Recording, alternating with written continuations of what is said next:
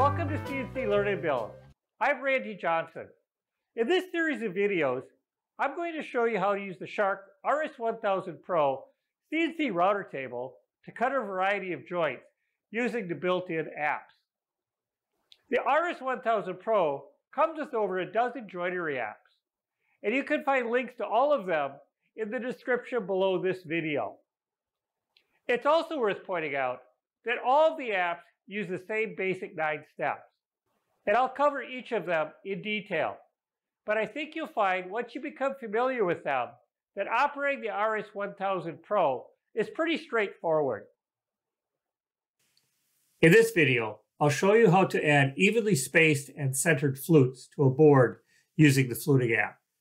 This app is useful when you want to add a set of flutes or grooves to a board.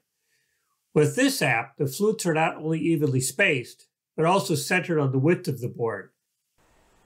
The first step is to install the bit. For this setup, I'm using a 3/4 inch diameter core box bit to create a set of traditional looking flutes. However, you could also use other types of end cutting bits with this app to create other types of interesting and creative designs.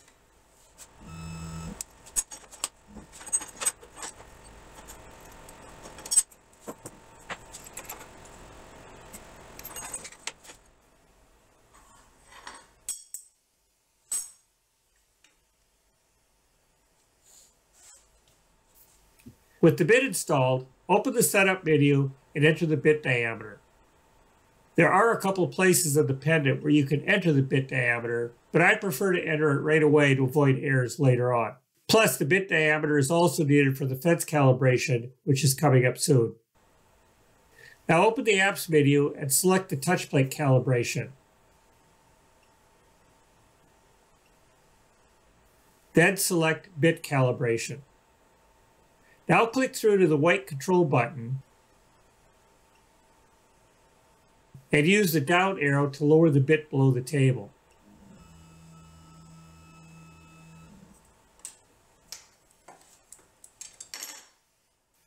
Connect the magnet to the router bit or the collet. Click OK and touch the plate to the bit to verify that you have a good connection. Press OK again to proceed with the bit calibration. The bit will raise up, touch the bottom of the plate, and then go back down below the table automatically. You can now go to the fence calibration.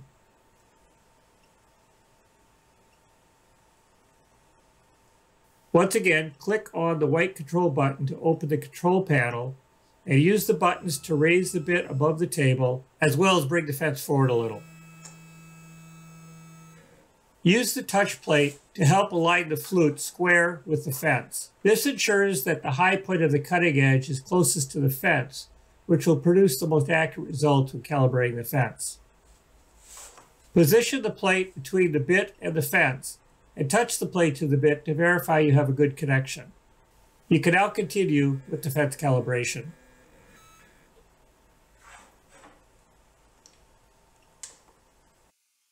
From here, go back to the main screen, back off the fence, lower the bit, and replace the insert ring.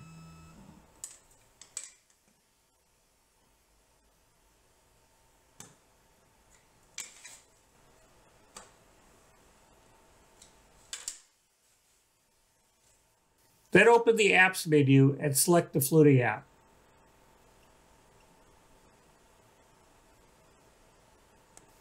Press the button at the top right to open the app, which will open a list of parameters that need to be set up. Start at the bottom with bit height. This is also equal to the depth of your flute. I'm setting it at 1/8 of an inch for this board.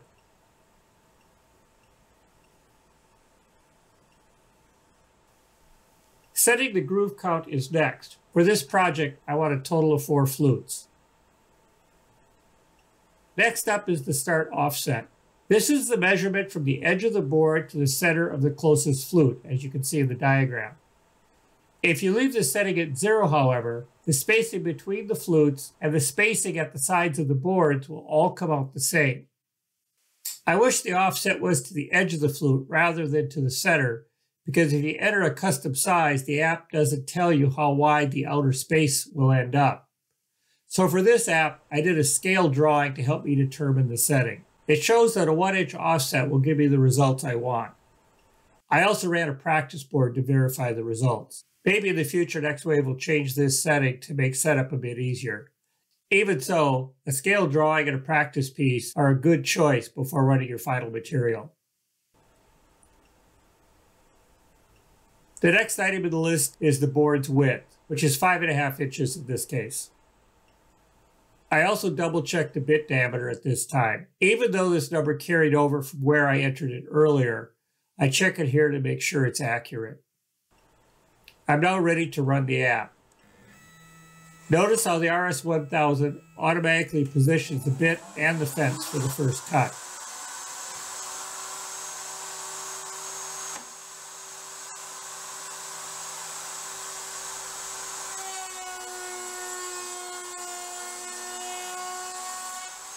Press OK to run the second cut and continue this process until the app is done.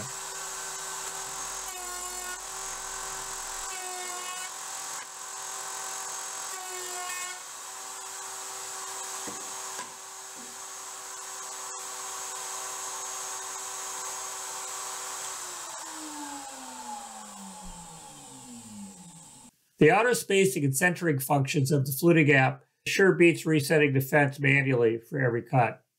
For information on other RS1000 joinery apps, check out the links in the description below this video.